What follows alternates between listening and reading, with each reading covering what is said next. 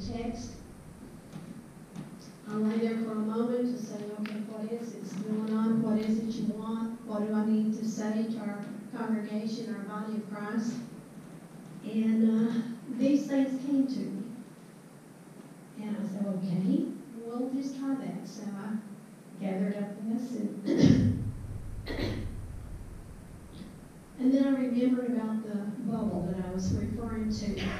What we have this week, I'm not going to get political, okay? I'm just not going to. If you want to talk politics, I love to talk politics.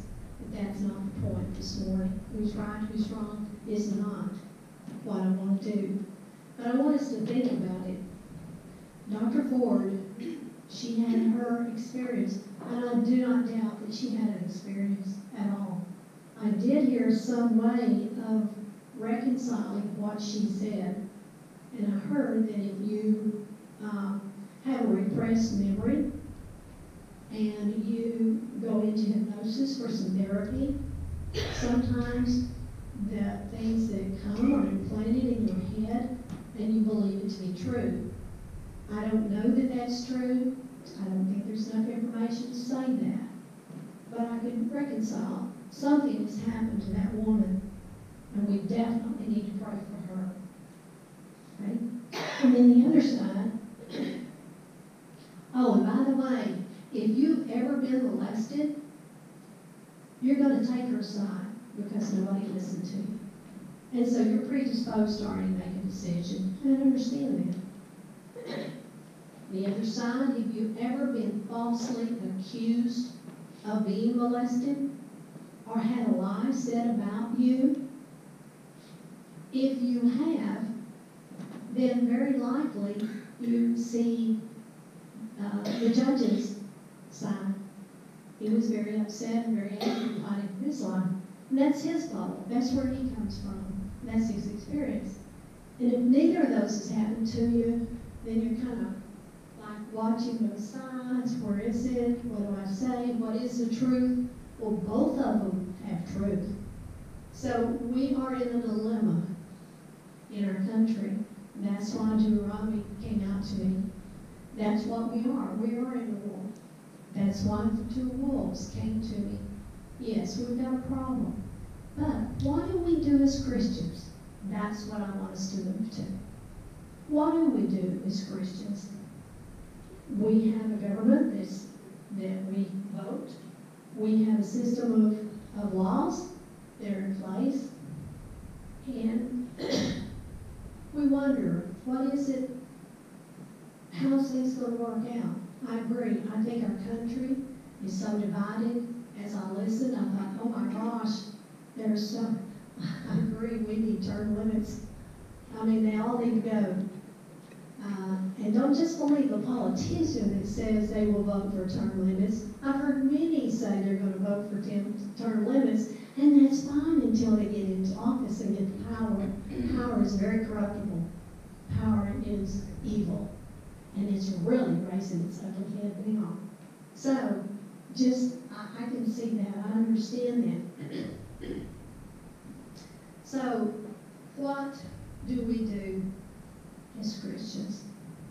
Let me read this. I've been wanting to use this, but this is the time. It's called Hypocrisies in Church.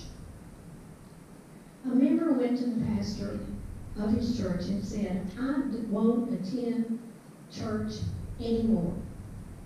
The pastor said, may I ask why?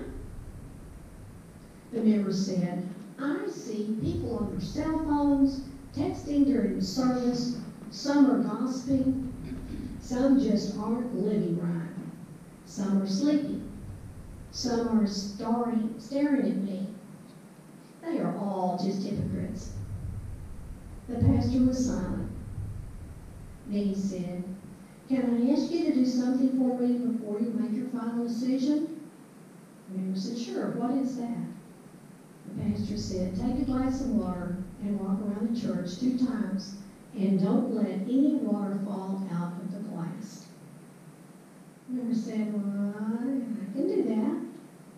He went, got a glass of water, walked around the church 2 times, and came back and said proudly, it's done. spilled. The pastor asked him these questions. Did you see anybody on their phone?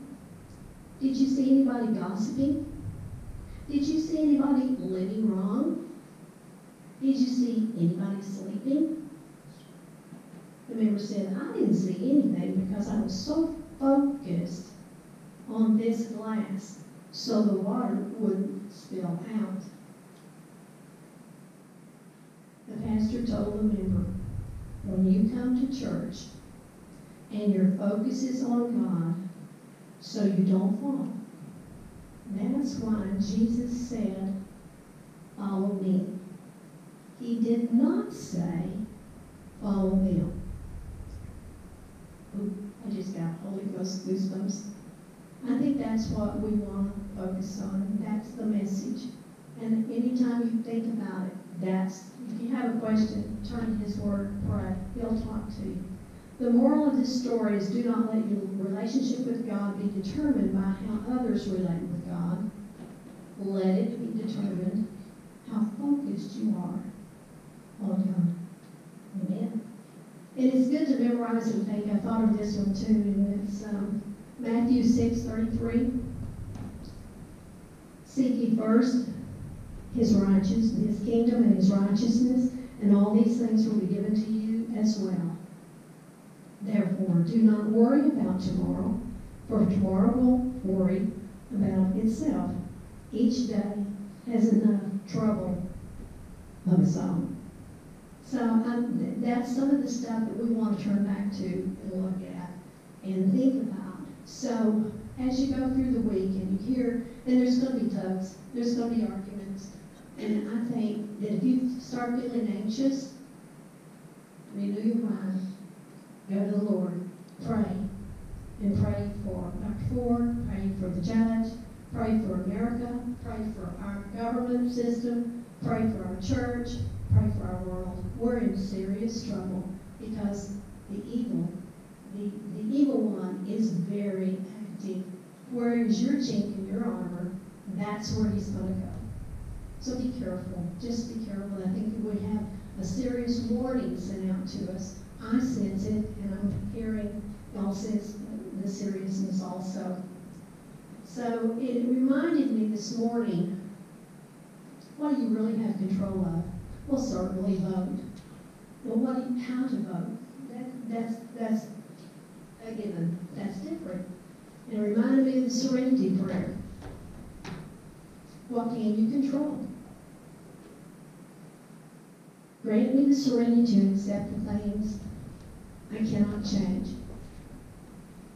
The courage to change the things I can. And the wisdom to know the difference. So be real careful this week as you go along. What can I do?